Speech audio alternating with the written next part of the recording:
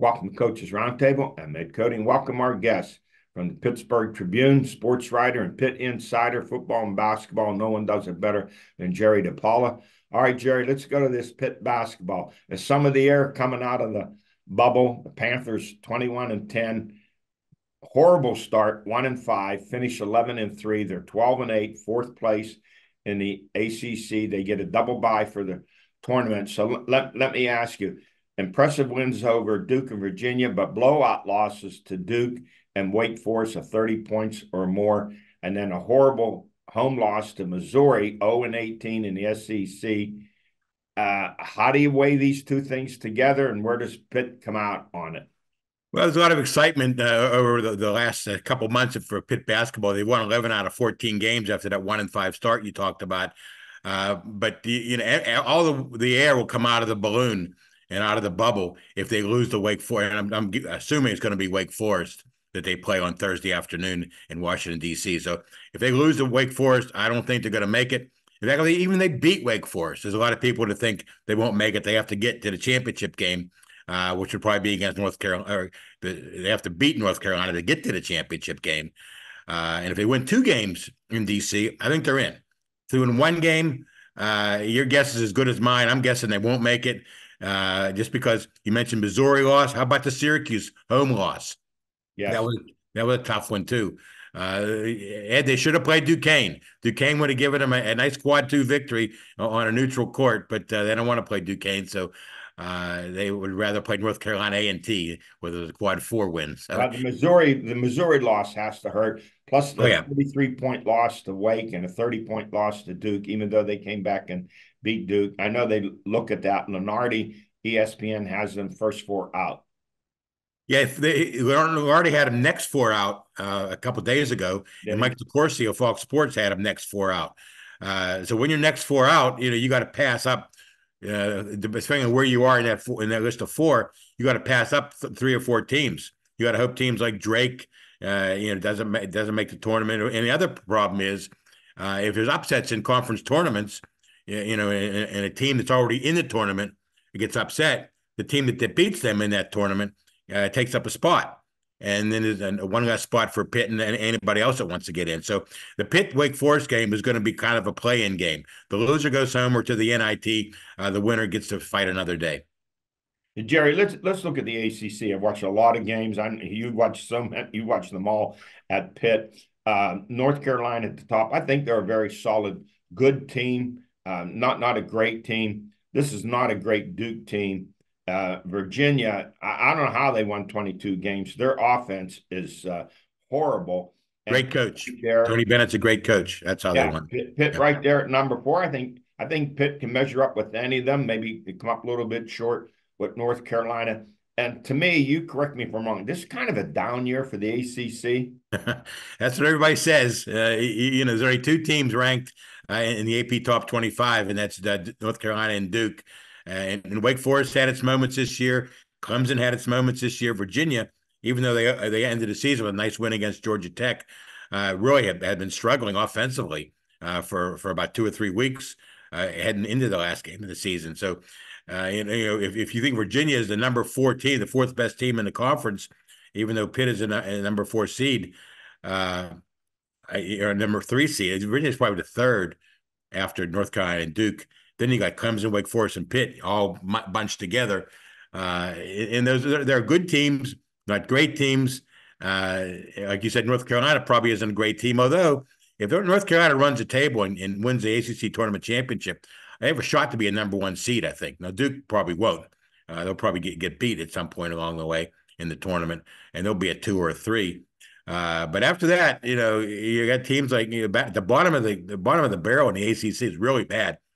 Pitt clobbered Boston College. Louisville is probably going to fire its coach. And Notre Dame, has a couple of good players, but everybody else And then is they average beat and less. Clemson. They beat Clemson and Wake Forest in 1 week to give Pitt a little bit of a boost. They did. They did win some games, but they're at the bottom of the barrel too, and they're probably added nowhere after the season ends. So, No. even the NIT is probably going to take only two or three ACC teams. It is, Jeff Cape will argue with me and say this is not a down year. It's still a great conference. It's still a very good conference, I don't call it a great conference. No, I wouldn't call it great either. I think that, like I said, a team like Virginia, you think might be the third best team in the conference, really struggled, late in the season, and even Pitt, number 4 seed with a double bye, they lost to Missouri. That was a long time ago, but Missouri was 0-18 in the SEC.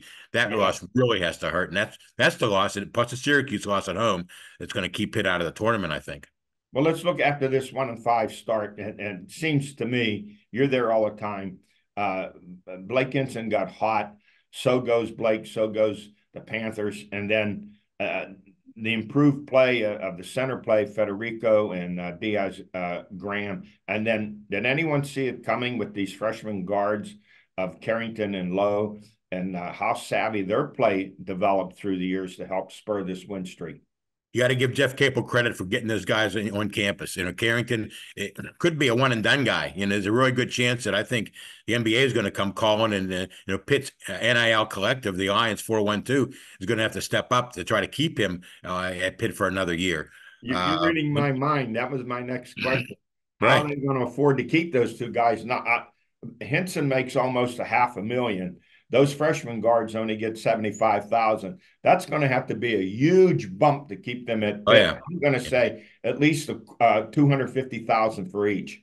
Well, that's why Alliance 412 is always on Twitter asking for memberships and people to donate. You got to Yeah, get give me those really 20,000. you got to get those really well-heeled donors, to step up and help out to keep those two guys on campus, especially Carrington, who's going to have a chance to make money in the NBA. But they for freshmen, they've really played really well. Lowe, didn't start until I think it was the Louisville game, early in January. But since then, he's been, the way he brings the ball up court, it's almost like it's tethered to his hand. And he's really good at passing the ball and finding the open man and penetrating, getting into the paint with that little fall away jump shot that he has. I give Capel credit for bringing those guys on campus because they're two of the best recruits, probably the two best recruits he's had as far as coming out of high school. And finding Blake Hinson, he told the story the other day about how Hinson's name came across his desk when he first took the job at Pitt in 2018, and he kind of ignored it. And then 4 years later, when he was thinking about transferring, he kind of ignored him again. And by the end of that 2022 season, Hinson was still available, luckily, and then they got him. So the third time was a charm, and boy, they'd be lost without him. And it'll be interesting to see who takes up the scoring slack and the three-point shooting slack next year with Hinson gone, and maybe one of those two or both of those freshman guards gone. Hey, Jerry, in the final couple minutes here, let's switch over to spring football. Hope spring's eternal. Everyone's excited about spring football. There's a lot of excitement at Pitt with the new offensive coordinator, Cade Bell. But I remember last spring, I went to the spring game. There was tons of excitement about Phil Jacoby coming in. And you saw what happened last year, one of the worst seasons at Pitt in years, 3-9, just a horrible offense. What do you see here with Cade Bell? Are you as optimistic as all the talk? Well, it's hard for me to say. Cade Bell is a smart guy. I talked to him, I think, twice so far during spring football. And I spoke to his dad when he first got hired, Kerwin Bell, the former quarterback. He backed up Dan Marino and Yeah. Jim Harbaugh in the NFL, actually. And he talked about, how there's nobody he trusted with his offense. And Kerwin Bell's been a head coach for a long time. No one he trusted with his offense other than his son. And his son was running that offense when he was very young. He's already 31 now. He was offensive coordinator in his mid-20s. So the guy has a brain on him, and he had some playmakers at Western Carolina, and he brought a couple of them with him to Pitt. Sincere Lee and Desmond Reed. They're not big guys, Ed. They're little guys who can swivel their hips, as they say, and can get open. And Bell apparently has a knack for finding holes in a defense and getting guys open. Now he did real well Western Carolina in the FCS. What's he going to do against Clemson when Pitt plays Clemson this coming season? What's he going to do? When the going really gets tough and he has to beat some quality ACC teams next season. He has to prove it. But he's on the right track. And I give Pat Narduzzi a lot of credit.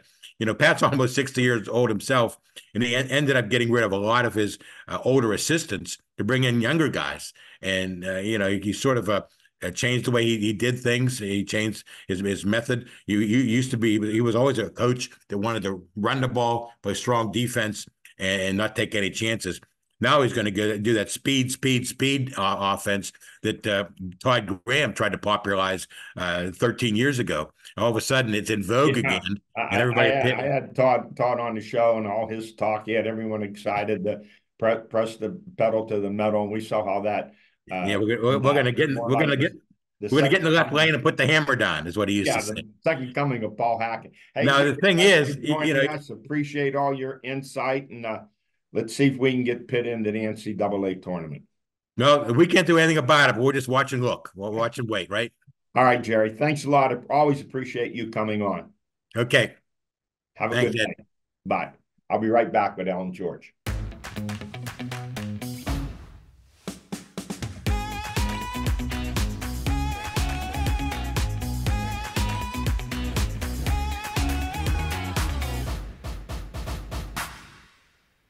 EXP Stream is the best way to get all your TV in one place. Missed the beginning of a program or forgot to record? Look for the Start Over icon and restart it up to 72 hours later. EXP Stream from Armstrong. Streaming solved. I'm back, joined to my right by the Swami, George Abraham, to my left, the Tiger, Albert Campman. Let's go to Spotlight High School Wrestling Boys. Vaughn Spencer of Prime Richmond, gold medal, 172 pounds. Spencer finishes career with 2 WPIL gold medals, 2 section gold medals, his state gold medal, and he missed his freshman year and last year had to drop out of the state tournament because he tore his knee up.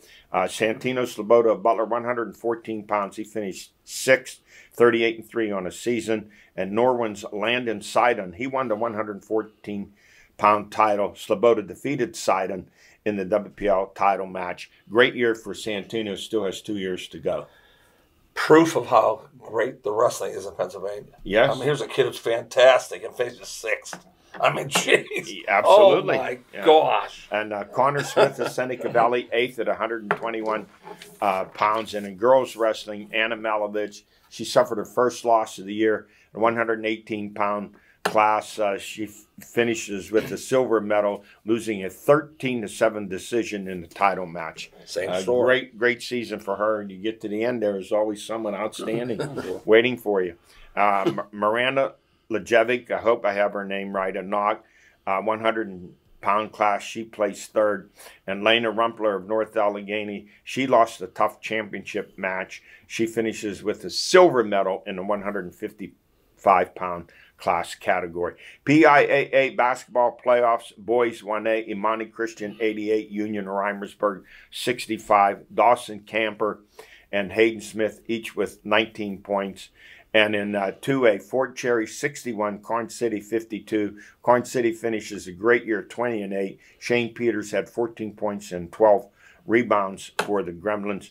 And in 3A, Mohawk 56, Monotol 42, Chasen Rugg 13 points. The Warriors finish 13-12. Elwood City 52, Westmont Hilltop 44, Joseph Roth 30 points.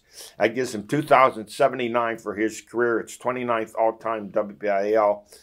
Next up for the Wolverines, 18-9. They take on Mohawk 18-8. It's their first state playoff win in 26 years. You know who the coach was 26 years ago? Some bald guy. I used to see him acting up down there. It was some nut maniac. Oh, that's crazy what they guy. told me. They said, "Is that your buddy?" I said, "No, no." Oh, Mel said to me, "Want to see your buddy?" I said, "Not a buddy of mine." I go, "That coach is right here." Yeah, absolutely, guys, right here. That was Albert. 26 years ago. How about Joseph Roth? Oh, nice. Yeah. Tell him about. He doesn't know the story. Joseph Roth, right now. The story I'm getting. It's based on fact. But if Elwood wins this, the swimming and the Elwood goes at the same exact time, and he has to go to swimming. Yes. Wow. How about how sad that is? That is. Yeah. They can't do anything about that. No. That's sad. There's something wrong there. You can't make an adjustment in that situation. In 4A, North Catholic 67, Warren 58, Max Hurry 21. Next up for the Trojans, 17-9. They get a tough one with Avonworth, 18-9. And Avonworth saying that. Avonworth saying we got a tough one. Yeah. Hey, you know what? It's a great matchup. It helps them because you've got Lincoln and Uniontown squaring off One of them's out. Yeah, one of the two best teams is going out, yes. Tonight. And in girls basketball, North Allegheny 57, Erie 23, Caroline Henderson 19 points. She is a Rochester Institute of Technology recruit. Next up for NA 23-3, they take on North Penn 23-4. That's a name you hear all the time, North Penn. They're no strangers to one another. No, and that's the eastern side of the Quickly get to the eastern side of the bracket, 6A, huh? Yeah. And in 4A, North Catholic 47, Conneaut 29, Brady Wayner 13, Elena Rocco 12. Next up for the Trojanettes 18-7. They take on Warren 21-5. Now, getting ready for the playoffs, NA and North Catholic scrimmage one another. That tells you how good North Catholic is. Yeah. I mean, good for both teams, right? Yeah, you don't want to scrimmage somebody that you're going to blow off the court. You don't get any help. But really, think about this. The fact that you can only scrimmage if you're still playing, there shouldn't be anybody left that you blow off the court. Right. And 3A, Seton LaSalle 66, Carn City 46, Brooklyn Taylor 12, Savannah Prescott 12. KC finishes 18-9, and they finish with another District 9 3A championship. And on a basket in 2A with just 3 seconds left remaining, West Middlesex nipped Montauk 38-36. Catherine Kelly had 12 points. She finishes her career as a Lady Warriors all-time leading scorer with 1,452 points. That's a great career, isn't it? Yes. Montauk finishes 18-7.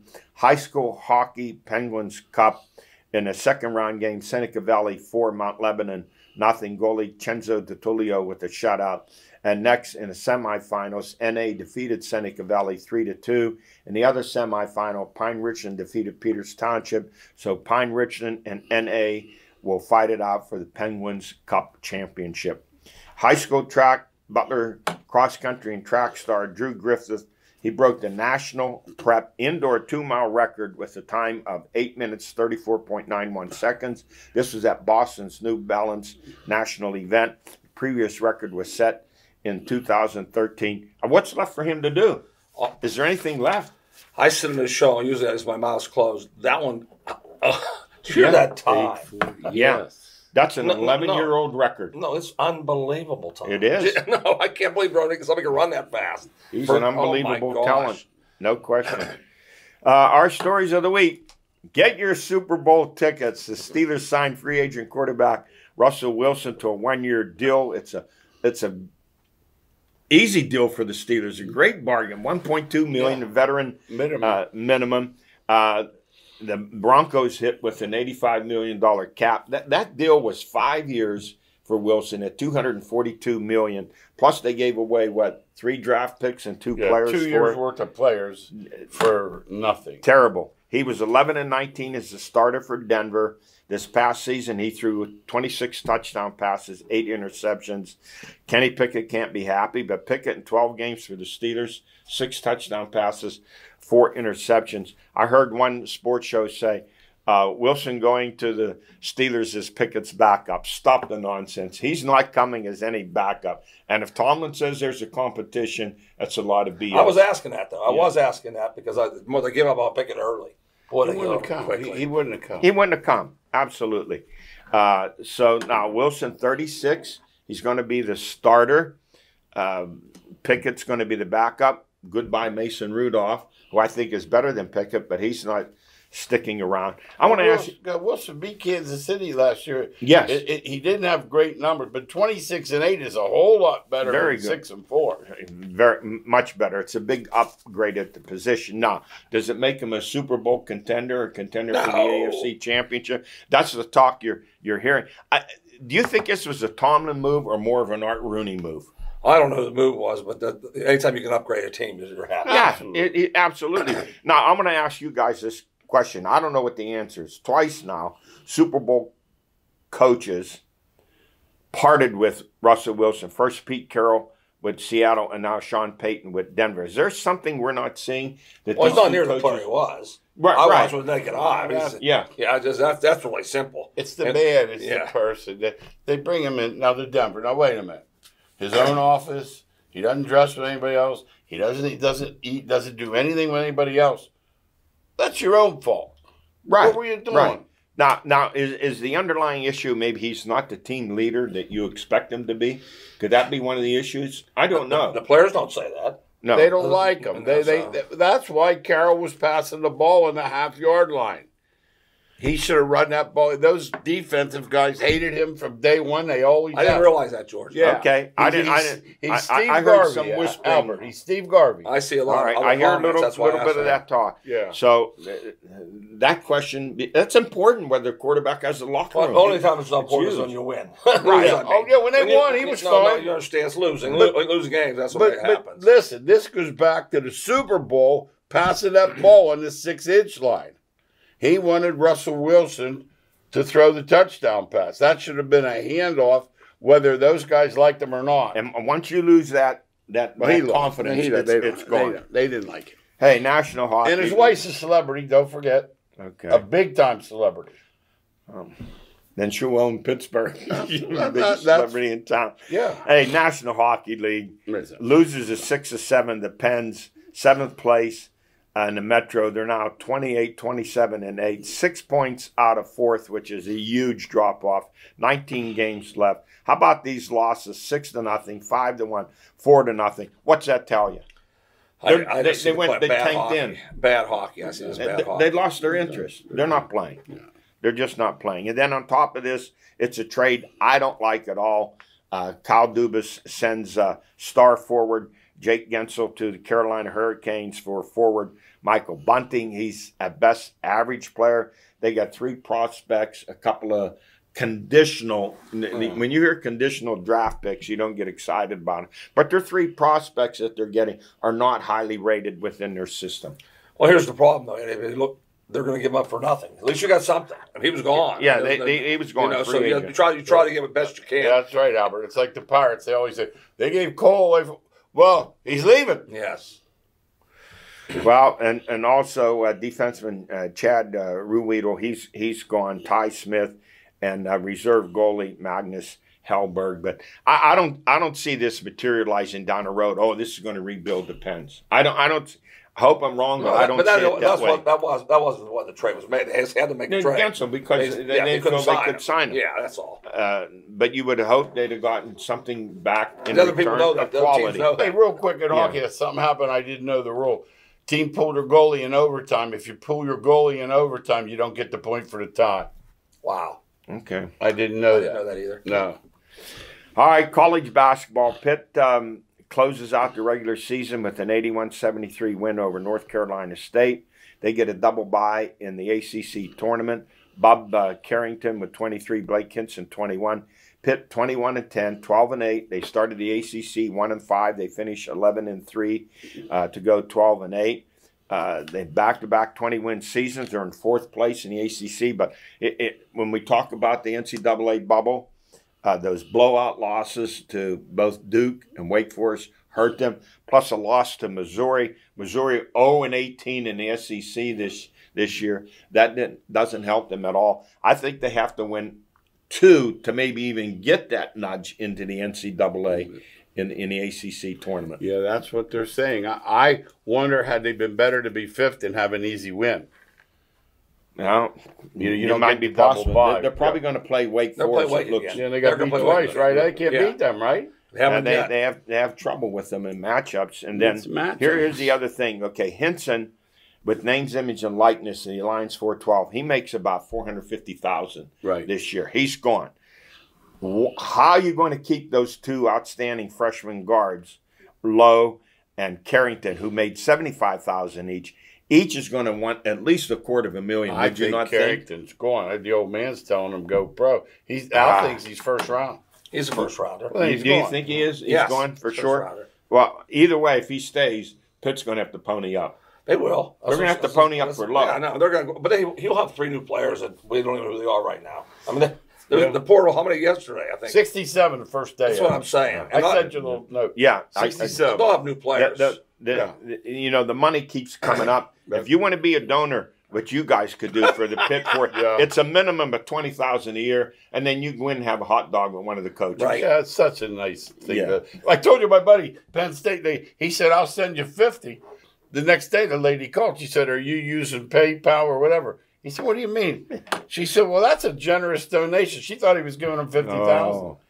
Hey, nice to see Duquesne winning again, 67-45, or 65 over George Washington on Jimmy Clark III's 2 free throws. He hits 1,000 for his career points. He finished with 22 in the game. The Dukes 20-11, 10-8. Next, the Atlantic 10 tournament. Pretty good when you started off the Atlantic 10 0-5. Yeah. Dangerous team in the tournament. I'm talking about their tournament. Slippery Rock University finishes 16-14. Second round PSAC loss at Cal, 91-57. Maceo Austin with 15 points. Austin and Jomo Going's first team, PSAC West. The Rock 16-14 finish, 13-1 at home, 3-13 on the way. If coach can figure out next year to play 500 on the road, they have 20-win seasons. I'd have to study the film big time and figure out how this happens. You know what the puzzler is. You know what I'm going to say. No crowd. It's not the crowd. You know what the crowd was for the playoff game at Cal? 397. Did you hear that number? At Cal. Second round playoff game. That's all it showed up for the game. So they lost by 34 points. They're not worried about any fans. No, it's not the crowd. Yes. There's something that they just don't play Gannon gets them. on the road. Gannon fills it up. And who else? Indiana. What do they have there? That arena. They have towns and adult fans. Well, Slippery Rock has neither. If the Rock is just 8-8 in a row, absolutely. Look at the difference in their season. Absolutely. All right, now how about this, guys? The Dartmouth's men's basketball players, they vote to unionize. I don't know what that means with names, image, and likeness. How this helps them at all. I'm not sure. The Pitt players don't have to unionize with the 412 Just give us the cash. Just give them the money. Yes. Yeah. And speaking of money, college football, West Virginia football coach Neil Brown, he signs a contract extension, but with a $400,000 pay cut over 3 years. Before you start feeling sorry for him, he'll make $4 million this season and the following season. He'll make $4.3 million in 2026 and $4.4 million in 2027. I don't get the $400,000 pay cut. Do you? Well, he was halfway out the door before last year, and then the bowl. The Pitt game helped him, and he came on this show, so I root for him. Yeah, I would say that too. Hey, let's mention high school football WPL realignment. 6A has 7 teams. Butler is not going to be the 8th team. They're going independent. 5A has 20 teams. Hello, Aliquippa. This is their next move, of course, is to the Big Ten. And in 4A, there are 17 teams, but I like this. Knock, Mars, and Hampton reunited. 3A, 20 teams. North Catholic moves down from 4A. 2A has 22, and 1A has 30. Crazy, huh? Yeah, because out in the East, you have just the opposite. You have 36A teams. Just the opposite. And fewer 1A teams. Exactly. Yeah, it's everybody's wondering how Alcoa was going to do. I'm going to say they'll do pretty good. Can I say that too right now? Yeah. They won back-to-back 4A. I'm interested to see them play Pine Richland and Penn I think Hills. they're pretty good. That's it for us. We're out of time. We'll see you next week.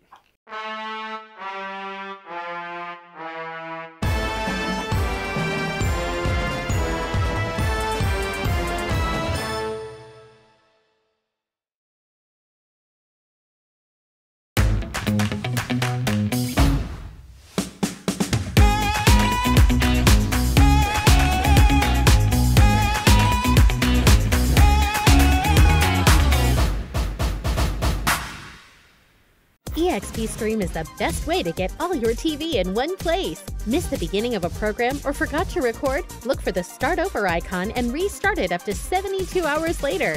EXP Stream from Armstrong. Streaming solved.